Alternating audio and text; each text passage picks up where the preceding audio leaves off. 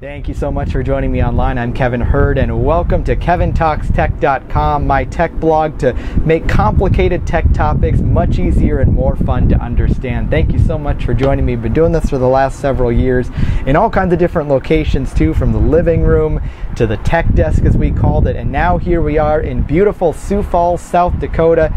Beautiful Midwest, and it's an October day right now, the middle of October, 71 degrees outside, and look at it outside right now. It is gorgeous. You don't really get many days like this in mid-October in the Midwest where it's 71 and sunny. So we're going to take advantage of it, do the tech desk as long as we can, or tech deck I should say, and bring you some of these episodes where we tackle some of these tough tech topics.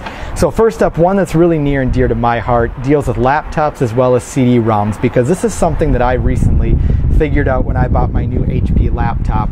As laptops continue to get thinner, as they continue to get easier to carry and lighter, we're noticing that the CD drive on the laptops, they're starting to disappear, but yet there's still a lot of people that like to have it for the DVDs. I should say DVD-ROMs mostly as they're called today.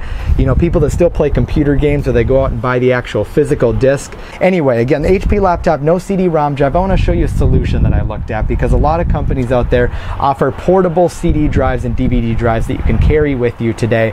And I found one that I found pretty reliable so far. I've used it to watch DVDs. I've been able to load some CDs into it. It also includes DVD writing capabilities and CD writing capabilities as well. This is an LG Slim Portable DVD writer.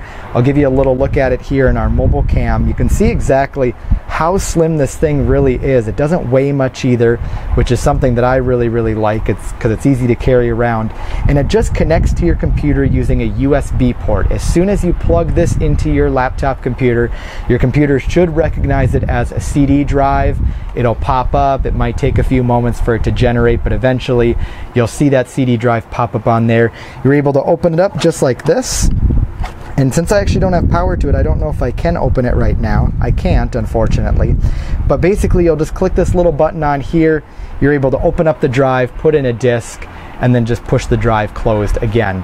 I was looking around for a CD drive when I noticed that my computer didn't have one, and I went on Amazon, I went on and read some articles on some other websites to find out one that would really work well for me. I stumbled across this one. It was $35 on Amazon. It ended up being $35 at Best Buy as well, and so that's where I ended up getting this drive.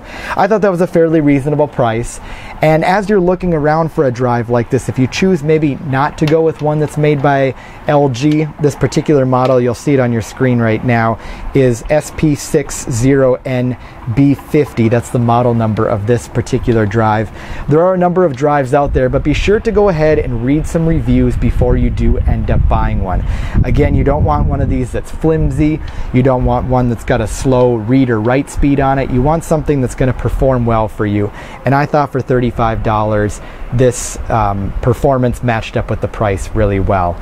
If you want to see a write-up of this, if that's a little bit easier for you, you can head to kevintalkstech.com, where I've written down all the information that we've had in the short Kevin Talks Tech video. And don't forget, if you're watching this video on YouTube, please click the subscribe button for us.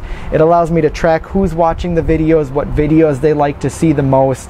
That feedback is really important to me and helps me determine some of the topics that I talk about. So thank you so much again. Appreciate it. We'll see you again next time. Don't forget to visit kevintalkstech.com.